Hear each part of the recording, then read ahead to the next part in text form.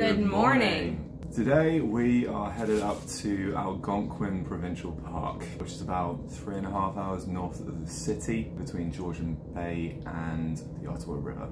The reason that we're headed there today is because my aunt is visiting from England and she wants to see the fall colors. It's been a while for both of us since we last went.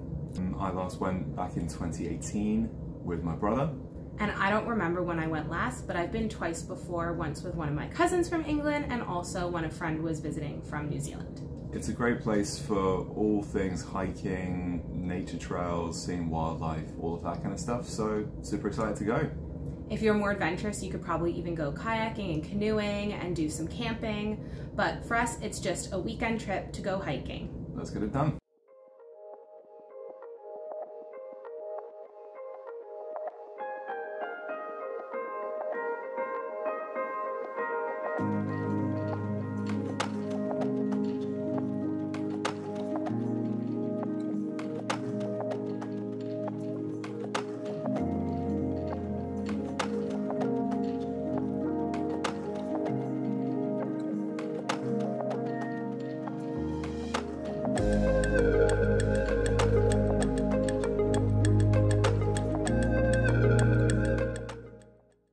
We're just stopping at Starbucks here in Bracebridge, and then we have about another hour's drive until we get to Algonquin Park.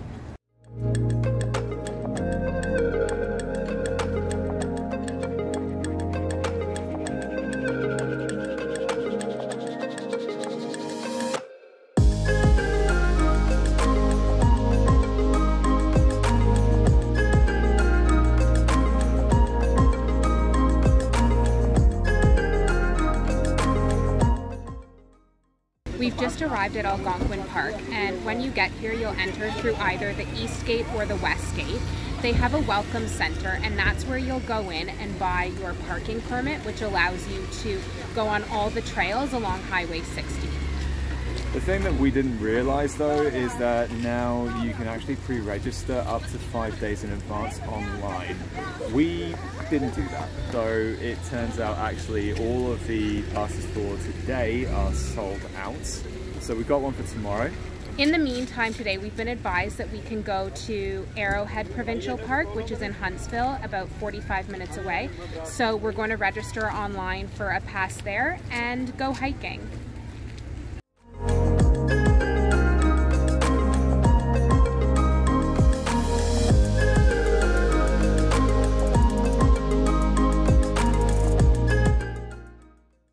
We've just arrived at Arrowhead Provincial Park and we're picking up our parking permit. At Algonquin Park, you can just register online, whereas here you can register online, but you actually have to have a paper copy to display on your dashboard. I should also mention that the parking permits are $21 a day per vehicle at each of the parks. We received this map from the permit office, which is located right here. And our plan of attack is to go around this pink trail here, which is the Arrowhead Lake Trail, and then up hopefully through the Beaver Meadow Trail and come back down to this parking lot.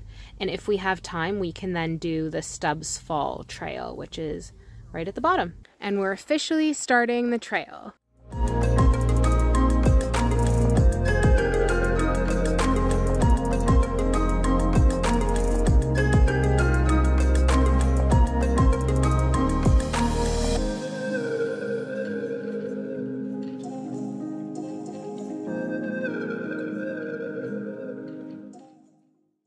So apparently we had the chance to see aliens, but not today.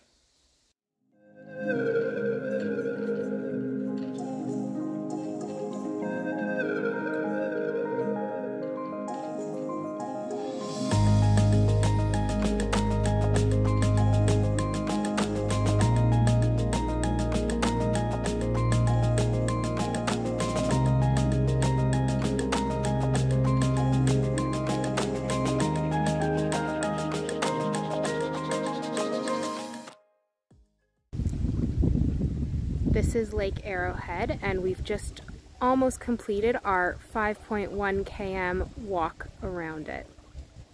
Absolutely stunning. So yeah, as far far as that all goes, then that was actually very pleasant. The trail underfoot is just really quite soft, so actually if you've got like bad knees or anything like that, like I do, then it's actually very nice. The only downside is it's quite closed in, so as a result you don't really get that much of an experience of seeing the colours on the trees or seeing the lake too much, because it's usually blocked by something else. So visually not the best, but certainly as far as the walking goes, then very nice. You got to see a couple of bits of wildlife around there as well, a couple of chipmunks, squirrels, that kind of thing. Nothing spectacular, but again, pleasant. As you can see, you can rent canoes to venture around on the lake, and it's also a really great spot to bring a picnic and hang out on the beach. So it turns out that that whole Area 51 thing was the start of the Beaver Meadows Trail, which is the second half of what we were hoping to do today. Because that's closed, then we're hoping instead to do the Stubbs Falls Trail, which is about 2.5 kilometers instead. Should be nice before then heading over to our motel, before then going on to the pub.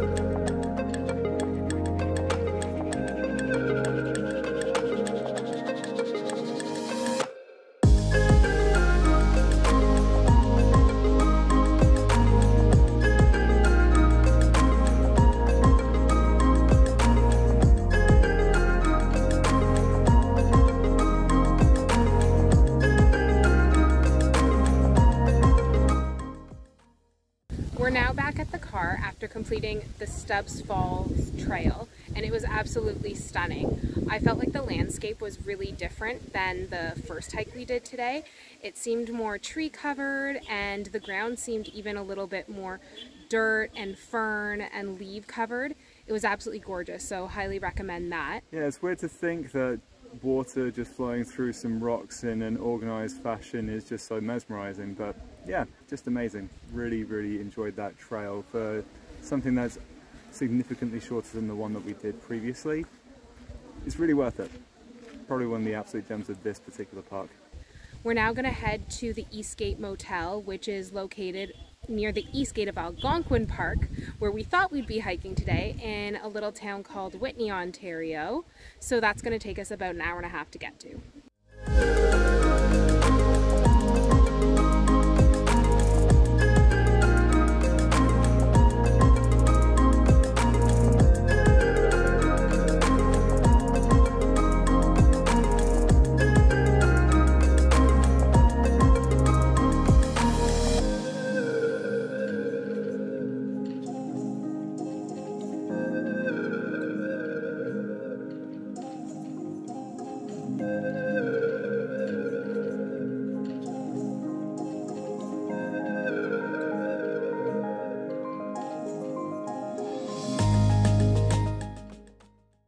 We've just arrived at our accommodation for the night, the Algonquin Eastgate Motel. So this is our room at the Eastgate Motel. Some nice Muskoka or Adirondack chairs outside. Don't know which they are. As you enter, you open up to 2 double beds. I believe this is one of the renovated rooms that they offer here. And then just behind the door, you have a space to hang some coats, and you also have a trolley with some tea and coffee on it, a little desk space with 2 chairs here, little nightside table, a fridge and microwave, huge TV. And then we have the washroom over here, which is pretty basic. You have towels, toilet, sink, actually a lovely big shower that has some really nice tile on it. Ooh, and a rain shower head. Oh my gosh, actually this is like super fancy here. So, looks clean. Just something to be mindful of for whenever you do this. This time of the year, kind of around September, October time, is definitely high season. So if you want to get any accommodation around the park, make sure you do so significantly ahead of time. Otherwise you're going to struggle to find places to stay. But all things considered, this was one of 2 places, and this has actually seemingly turned out all right. There were a couple of reasons as to why this ended up being the place. It's just outside the east gate of the park, so incredibly convenient location. It is actually pretty clean when it comes to it, and it did look the best when we came to reserve it. The other consideration is that actually a lot of other accommodation is a 2-night minimum stay, so that's another thing to bear in mind for high season here.